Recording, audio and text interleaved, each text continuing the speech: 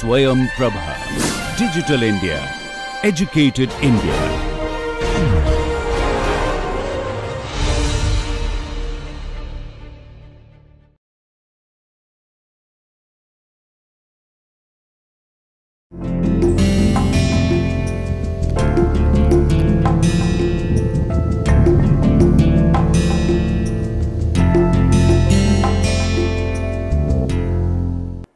Good morning, friends.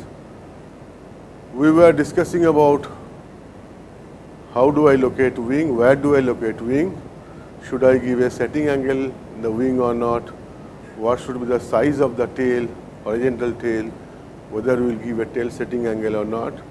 For meeting two conditions, one is the aircraft should be statically stable, that is dCm by d alpha should be less than 0 and Cm naught should be greater than 0, so that I can trim at positive angle of attack.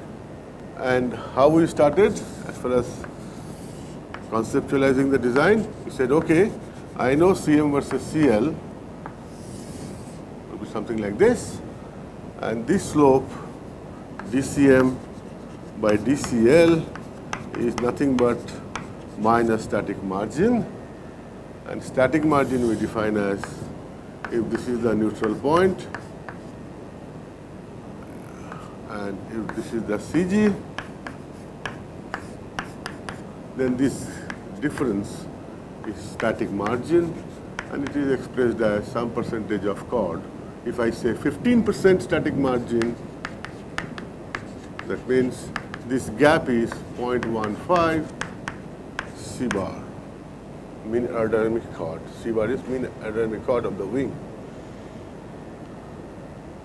So that is fine if we are designing it like this, that I want 15% static margin. Generally, aircraft will be designed between 5 to 10 or around that percentage. But at a conceptual stage, you take a conservative value, then you will find Murphy law will apply. You will have a lot of difficulty in handling CG. Once I know Cm versus Cl, I can easily start visualizing it in terms of Cm versus alpha, where this slope now will be dCm by d alpha. And this alpha I can easily get from lift equal to weight. I know what is CLI requirement is there, then on CLI write equal to CL naught plus CL alpha into alpha, so I can get alpha. Please understand, during the conceptual stage, we are assuming that all the lift is coming from the wing. But we know in actual practice, some lift will come from fuselage, some lift will come from tail.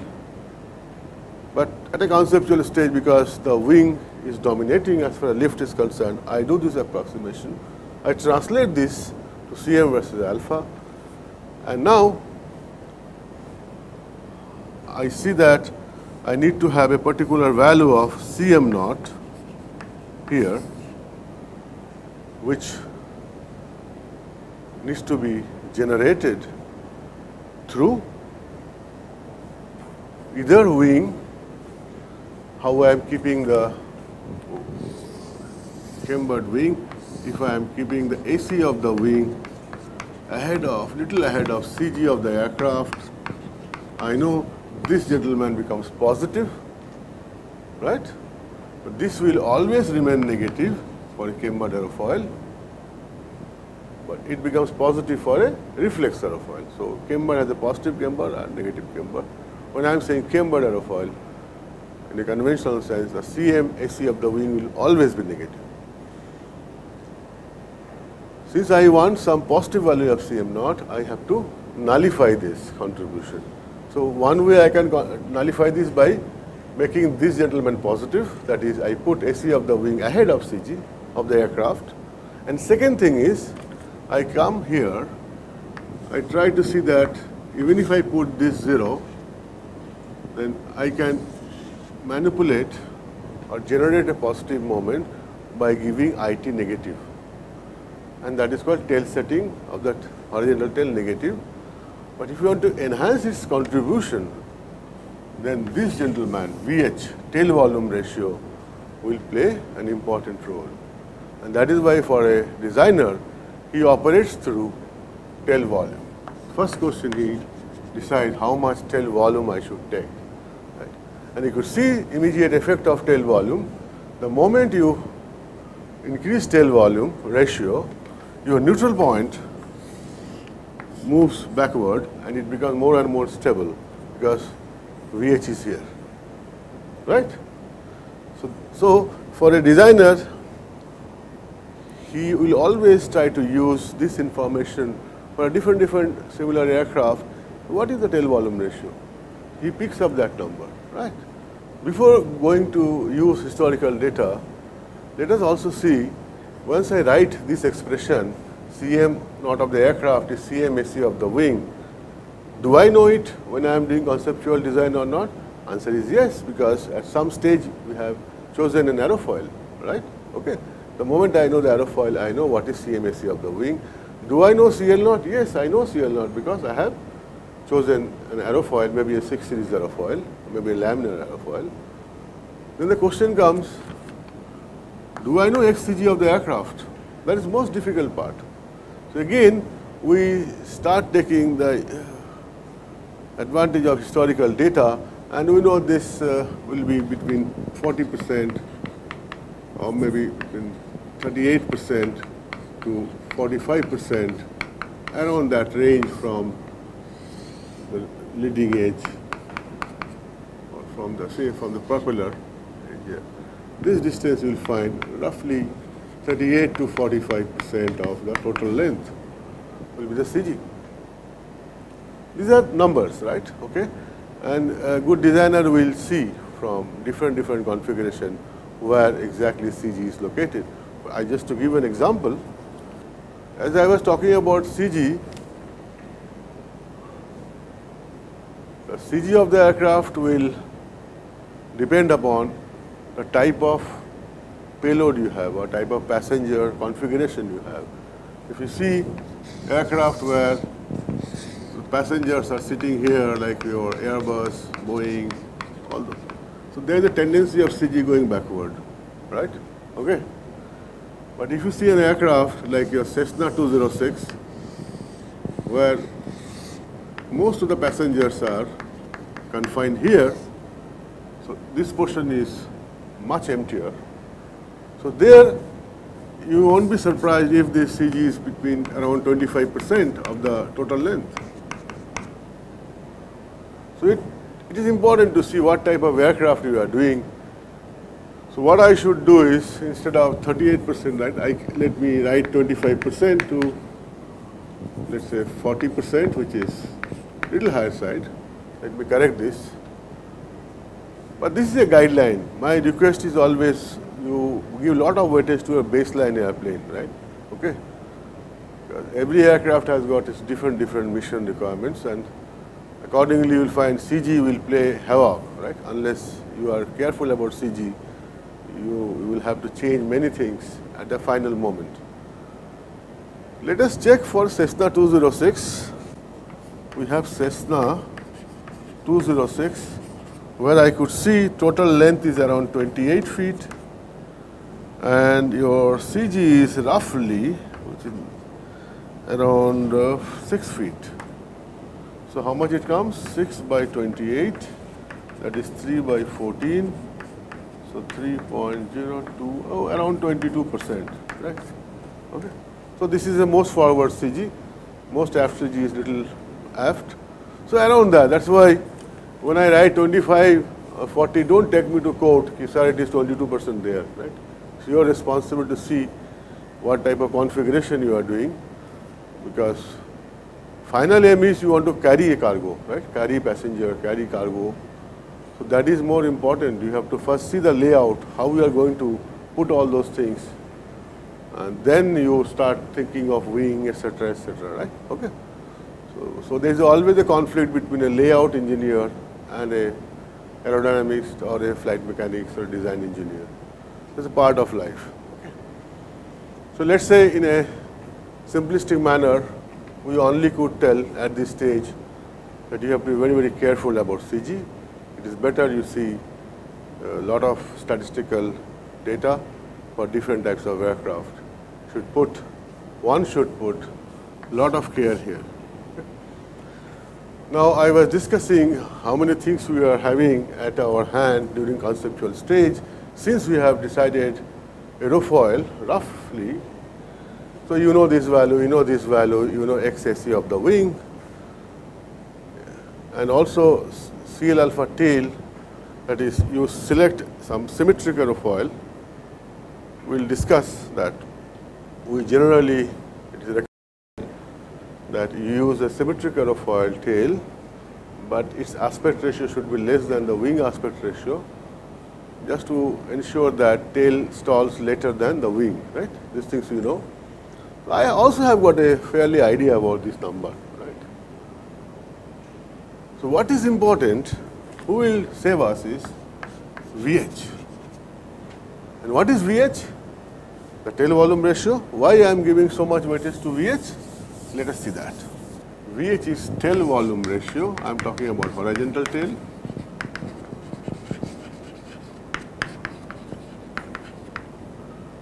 Ideally, if this is the wing, this is the tail, this is the AC of the tail, right?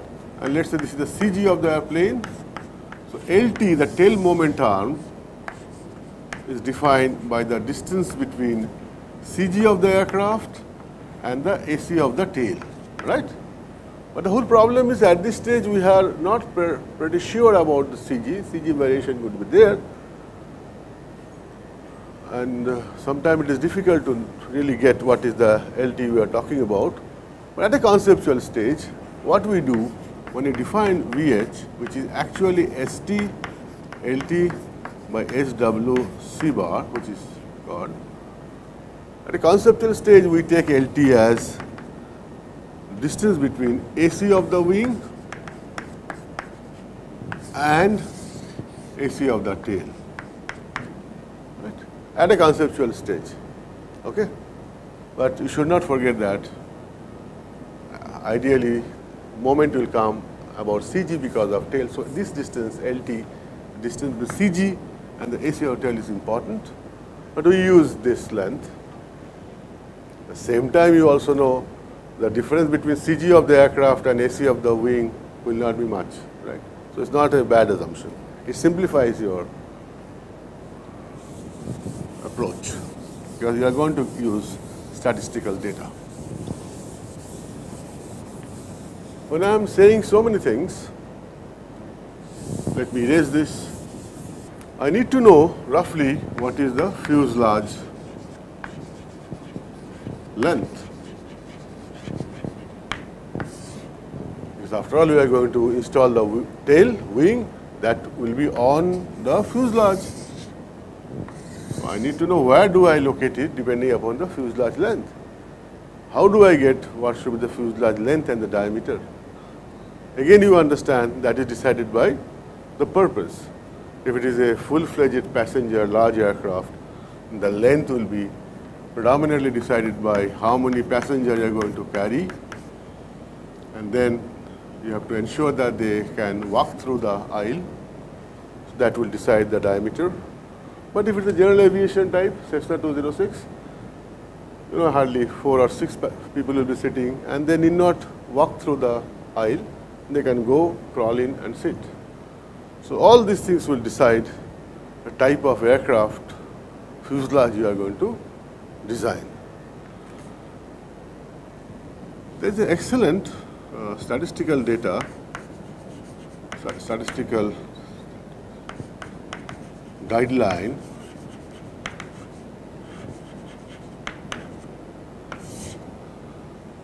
which is purely estimated using the gross weight of the airplane, and that is fuselage length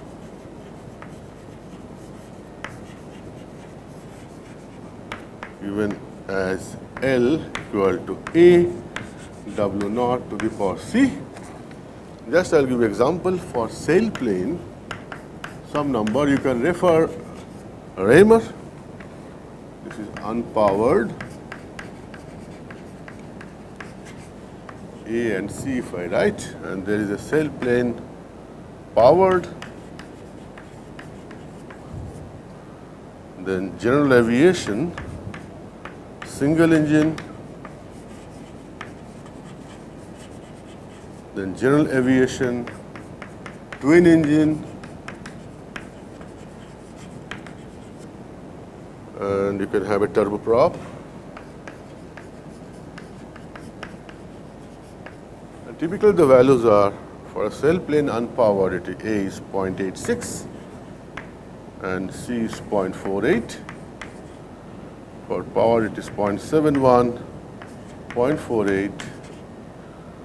For general aviation single engine it is 4.37 and 0.23. And then your twin engine it is 0.86, 0.42, and for turboprop it is 0.37,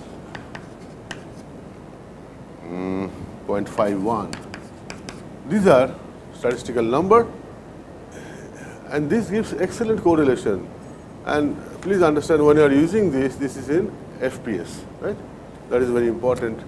You use FPS system, and maybe new books and everything they are giving in SI unit, but I am giving you in FPS. Let us check how does it look like. I was checking with Cessna 206 and Sinus 912. Cessna 206 like a general aviation single engine aircraft, and the weight is 3,000 pounds. So 3,000 to the power C is how much? C is 0.23 into 4.37,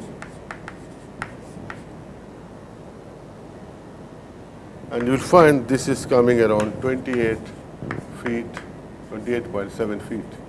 Actual measurement I have seen, we have done it roughly, this is 28 feet 4 inches.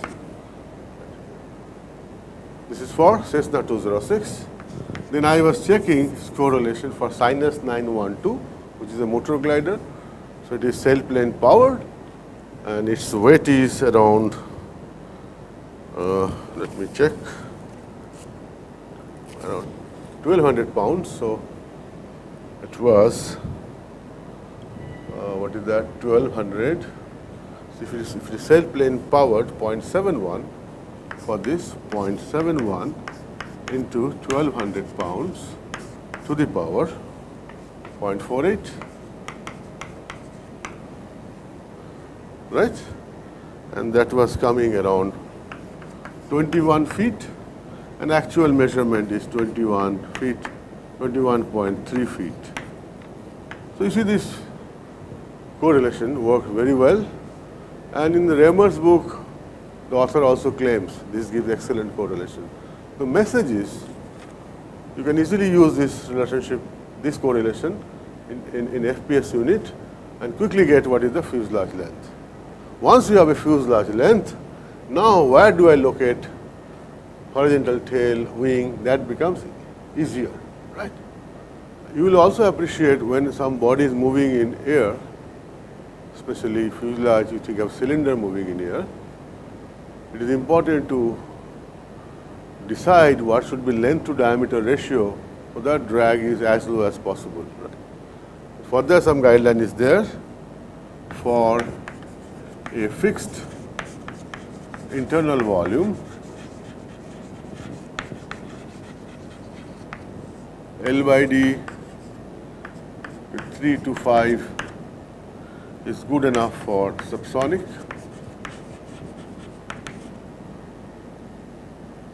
And L by D greater than 12 for supersonic. 12 or 14, these are numbers, right? So this may help you in getting what should be the slenderness of the fuselage, but do not forget one thing. If you are designing a Cessna 206, the requirement is different. There is no requirement of passenger moving through the aisle, so it do not require height. If you Cessna 206, you have to just go inside and sit. So the diameter automatically goes down, right? So all those things play an important role when you will be actually designing a fuselage. We'll try to incorporate those things, but this is at a conceptual stage. So it's important that you know how to get a rough idea how much length will be there, right? We have just come out of the classroom because I thought we have spent enough time drawing diagrams, equations on blackboard. Let us check ourselves with whatever we have learned, how our mind gets excited when I see an airplane. For example, if I see the airplane from this angle, what is the span of this wing should be the first question that will come to my mind. And this is, I am standing near Cessna 206 aircraft, and the span is around, whatever record I have got, around 36 feet. You can easily convert it into meter. 36 divided by 3.28, it will be around 11 meters, 11 to 12 meters, around that. So that gives me an idea about what is the span, because I need to know that information. But my next question would be, if this is the span, what is the area of this wing? Because we have been talking about wing loading. So I need to know what is the wing loading of this aircraft, because that we have been talking for last few lectures. Once I know the span, I look for what is the area, and for this airplane, the area is around 174 square feet, which is equivalent to around 16 meters square. And since I now need to know what is the wing loading, so I am taking the gross weight of this airplane, Cessna 206, and the gross weight is around 1636 kg. So then gross weight is 1636 kg and wing area is 16.17 meters square. So for me, it's very easy to get wing loading. Wing loading will be around 100, 105, 110 kg per meter square. And you can check from the statistical data for general aviation, single engine aircraft, the wing loading will be around 100 kg per meter square. So once I see this, immediately I cannot avoid looking at the propeller. One thing I see first, that this propeller, there is three propellers like that. There are airplane with two propellers. It has its own stories in terms of efficiencies and power being delivered. And if you see, as a conceptual designer, I would like to know how much is this each propeller length. The propeller length is around 3 feet. And also you know that this is a variable pitch propeller, which you know also that if I want to maximize the power at different flight conditions, so I have to fly at a different pitch angle. I need to ensure that the propeller is highly efficient at that point. Now again, recalling what we have been talking in the classroom, we are talking about thrust loading, then power loading. Since this is a IC engine backup propeller driven aircraft, we will not talk about thrust loading, so we like to know what is the power loading for this aircraft. And the power loading for this aircraft is 12 pounds per horsepower. Again, you can check the statistical data that this will fit into whatever have been reported in the literature.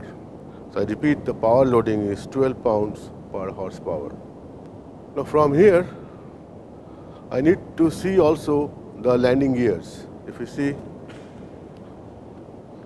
these are the rear landing gear. So I would like to know what is the wheelbase as a conceptual person. I am now doing conceptual design, and the wheelbase is, as per my record, is around 5.77 feet. You can understand if the wheelbase is less than a threshold, the aircraft can topple like this, right? If it is more, it is also not going to help you. So there is an optimal value as a designer you find out. Again, you use some statistical data which has evolved for a different weight class, different types of wing. Once you know what are these basic dimensions, you can easily start conceptualizing a sketch. Then you add the law of physics and make the airplane the way you want it to fly. See, once I am trying to draw a sketch in my mind about airplane, It is not only important that you know how much will be wing area or how much will be the fuselage area, fuselage volume, but you also should know how they are located relative to each other. Like if I ask you to draw a figure of a human sketch, you always try to find out what is the proportion of this size to the total size, and accordingly you make a proportional diagram so that it should look like a human figure. Similarly, whatever theory you have, conventionally it should look like a conventional airplane, right? So first thing also should come to our mind that, okay, this is my propeller, how much from cockpit to this distance I should keep in relation to the total length of this airplane, generally, for a general aviation aircraft. Just to take an example for this, the total length of this airplane from here to the extreme, that is the tip of the rudder, it is around 28 feet 3 inches. How much? 28 feet 3 inches. And from here to this cockpit here, it is roughly 3 feet 9 inches. So if you see the ratio, 20 feet is 28 feet, edit. The total length is 28 feet 3 inches, and from here to the cockpit it is around 3 feet 9 inches. So ratio is around 20 to 25%, 22% to be more precise. So when I am drawing a sketch, I know that I should keep this much of percentage for the cockpit start point, and then depending upon passenger, I will lay out the dimension. This is important for a high wing. For a conventional airplane, the high wing will start somewhere from here. So this is a very important information for drawing a conceptual sketch. Also, if I try to know if I try to find the reference from here to where do I put my horizontal stabilizer, total length was 28 feet 3 inches, and from tip to this point it is around 21 feet 6 inches. So it is around 70%, right? Okay.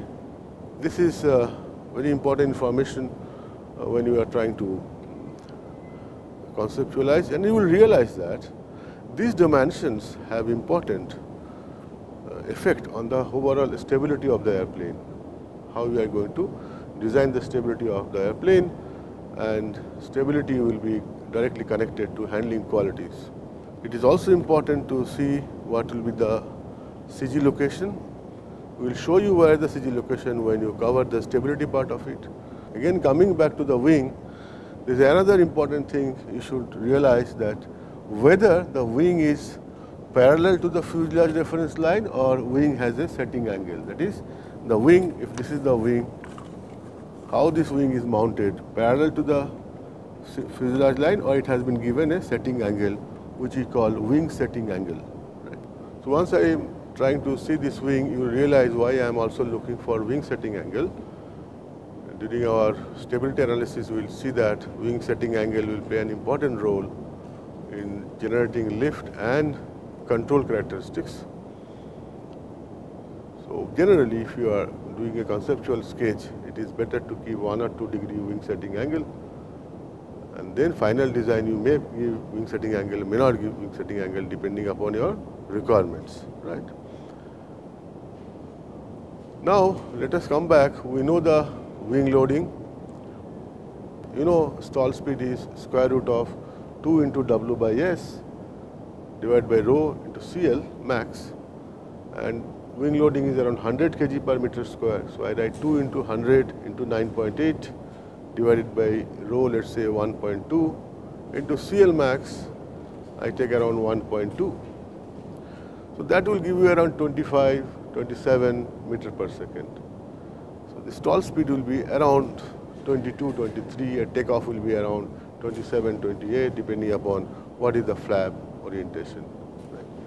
So you could see that all these numbers are making sense based on whatever we have studied there. Okay.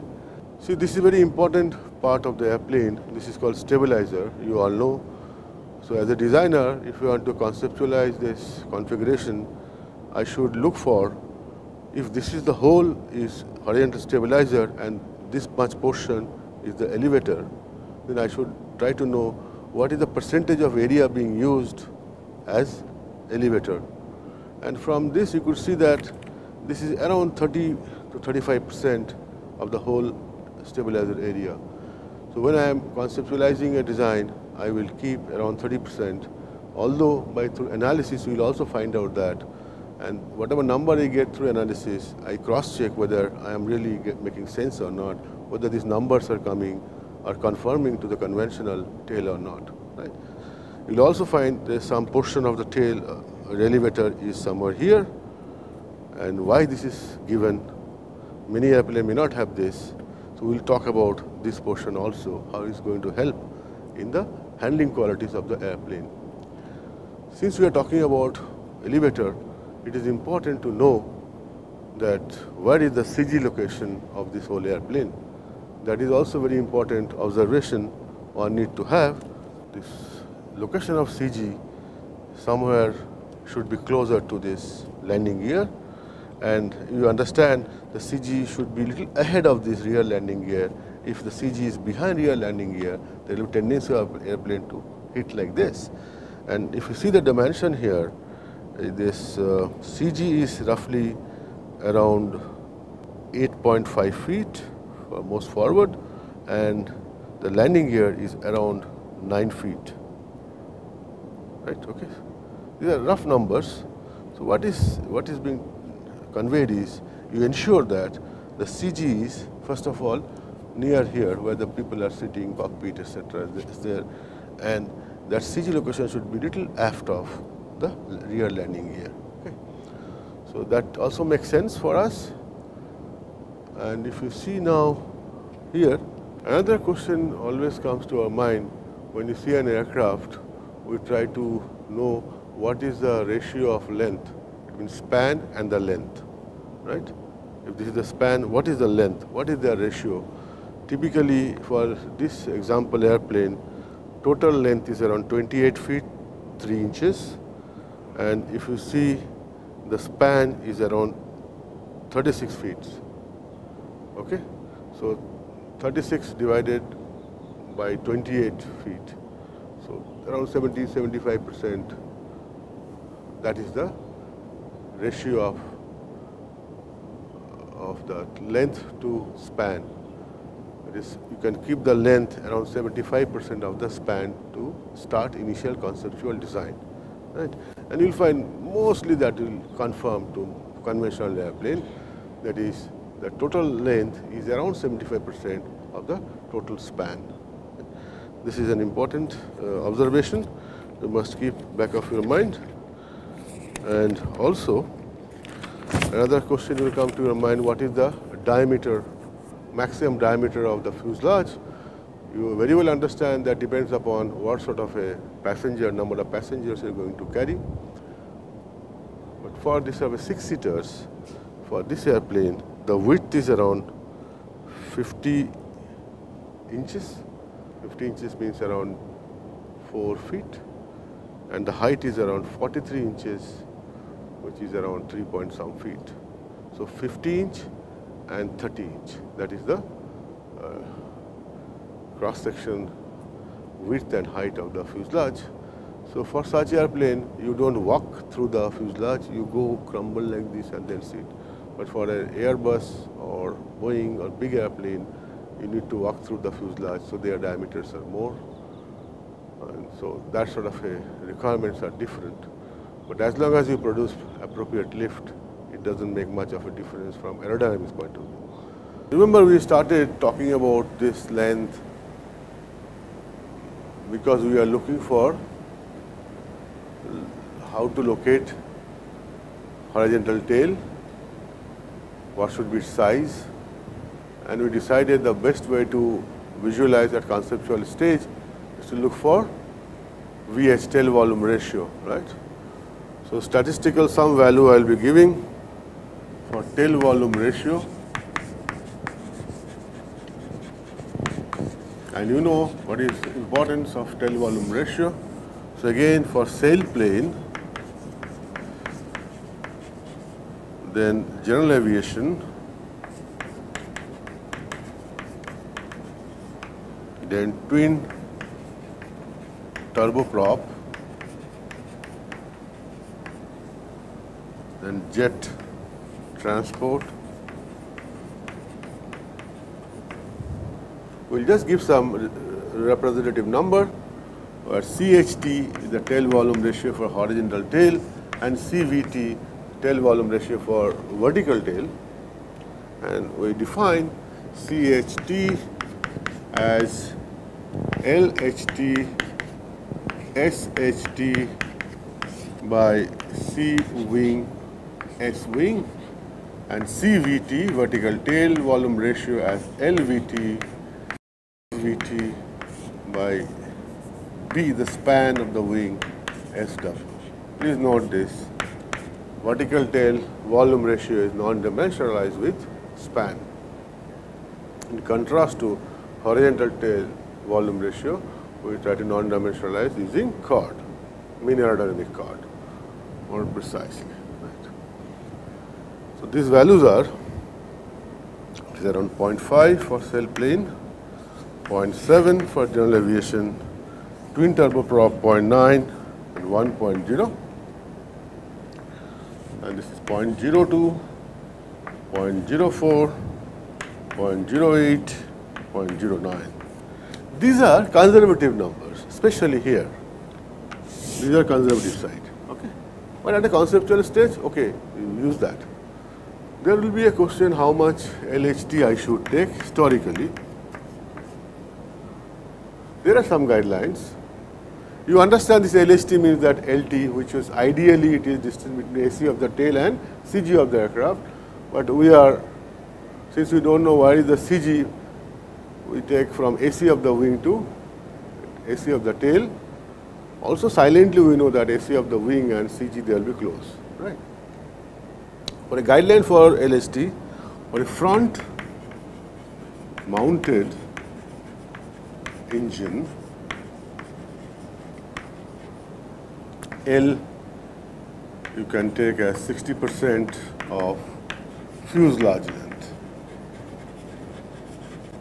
So that is why before coming to this, we said let us see what will be the fuselage length.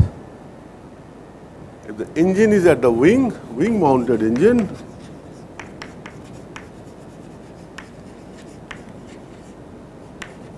then L you take around 50 to 55% of fuselage length.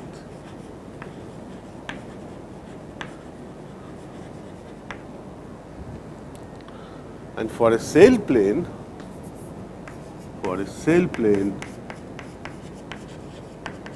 we take L as 65% of the fuselage length.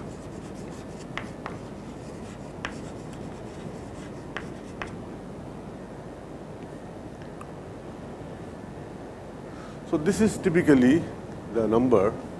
Why this is important? You see, suppose I am designing a sail or let's say general aviation, right? So I know CHT is 0.7. So immediately I write 0.7 is equal to LHT. LHT I get from this. So this is known. I want to find out what is SHT. This is what I want to know. Divided by C bar, already I know wing I have designed, or at least conceptualized, wing area I know. So you can easily find out how much tail area is required at a simple conceptual stage. Then what a designer does, whatever number it comes, he checks what is this percentage of this tail area in compared to the whole wing area. So there are statistical data also will be there. Is it 15%, 20%? Or is it only 4%, 2%? So that also gives the designer a feel whether he's in the right direction or not, right? We will be talking about that as well. But this is just telling you how do I get first number. Then there is a process of checking whether at an intermediate stage am I going right or not. There the statistical data gives you lots of help, and that is again and again I am telling you need to have a baseline aircraft always beside you to check whether you are in right direction or not, right? With this background, now we will become more specific on how much will be the elevator area, how much will be the aileron area, how to decide at a conceptual level, how much should I take a rudder area, so that with a pen and pencil and a small this information, I should be able to sketch my first conceptual aircraft where sizes are proportionate. Right? Then we go for final analysis and do refinement. Right? So maybe another 1 or 2 lecture I will take on how to get into all these numbers, and you can at least draw a good sketch of an airplane which looks proportionate. Right? Okay? Thank you very much.